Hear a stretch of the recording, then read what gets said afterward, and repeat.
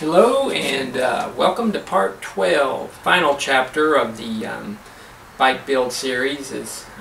As you can see, the bike is basically done here, and I didn't really want to do a long drawn out bike assembly video, but anyways, let's just take a closer look at it, see what the finished product is all about. Yeah, you know, really I wanted to just get the bike done so I just really was chomping at the bit to go out and ride it, since, you know, once I had it painted and it was just right there at the end, I just really just had to get it done. So, you know, I think it turned out really well. The lines look really clean on it.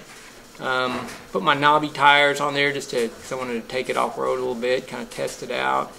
You know, the parts I had that I built it up with, you know, just some old Ritchie carbon bars and stem and stuff there that I had on one of my old bikes, kind of all just used stuff. Parts that I bought were these brake calipers off eBay.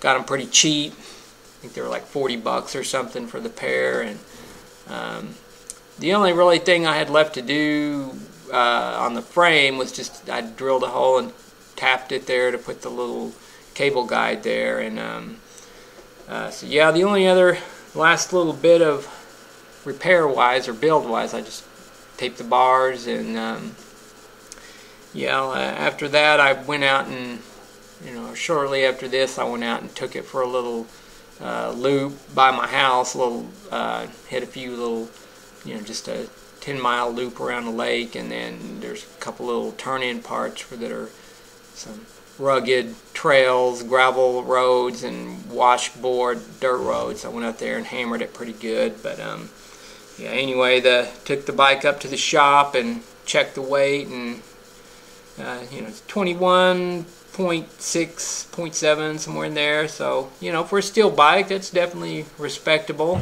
You know, we kind of tested it with a couple carbon bikes at the shop and aluminum bikes, and it was actually slightly lighter, so can't complain about that.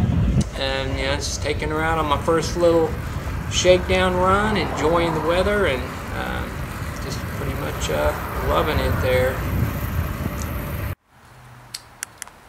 Alright, so one of the first things, I went ahead and chose to go with a full cable housing, and I just zip tied it to the frame. And one of the reasons I did that, you know, this was something I kind of contemplated over throughout the build, and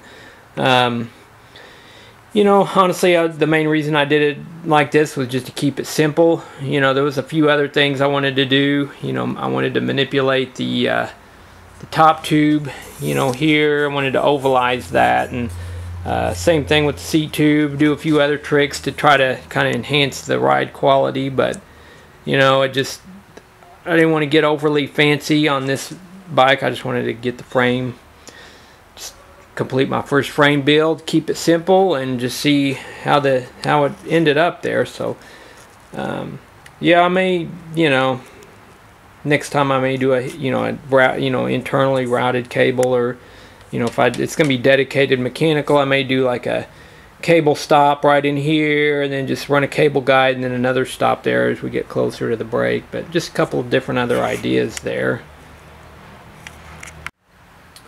So this is one other little minor issue. As you can see, there's, you know, it's pretty close clearance wise. You know, if I really stand up and sprint on it, that, you know, that crank will actually hit the frame. And, you know, part of the reason the tube kit that I got with this was from you know, it was designed for a 29er mountain bike, and you know, there's one bend right here, and just the way I had it, you know, all marked up, as it got to where the crank arms were, you know, it was just a little tight. And, you know, next frame I do, I'll either get some S-bend stays or bend them myself, or something along those lines.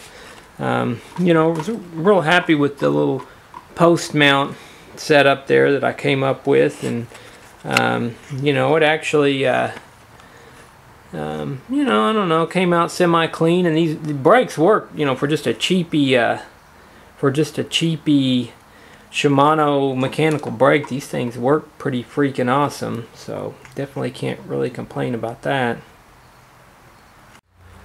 So I almost made a pretty serious error here. I thought I had plenty of room, you know, with the bottle cage mounts, and you know, come to find out that thing just, I don't think I could get it safely, you know, any higher, so kind of lucked out there as far as I thought I measured it out, but you know, just a millimeter or so lower and I would be kind of in trouble or had to do some grinding or whatever on this front derailleur, so probably be a little more careful as far as measuring out where I want my water bottle bolt holes there. Alright, so some of the things that I, you know, it's kind of a few things that I would change about the bike, but what I like about the bike is that, man, it freaking rides pretty awesome. It's definitely has a nice, smooth, you know, ride that a steel bike would typically has, and it definitely has that. It's somewhat lightweight, you know, I weighed it and it's a little over, you know, it's sub 22 pounds, but you know, 21 and change with some, you know, it's got a few lightweight, you know, the bar stem, seat post, you know, a few things here and there pretty light, but the wheels are pretty, you know, definitely not a lightweight wheel set, but and you know, main thing size wise, it fits me like a glove, so you know, it's basically accomplished the main goal of getting a bike that I wanted to be sized the same as my my other fleet of bikes that I typically ride on and so forth. So you know, very happy about that. Very happy as far as the, you know, the straightness and all of that. It came out really straight. You know, the wheel sits in there nice and straight. Doing the ride around, no hands. It's super stable. So yeah, I'm pretty pleased about that. And so anyway, this is going to conclude the bicycle frame build. If you watched the whole thing, hope you enjoyed it, and thanks for watching. You might consider subscribing.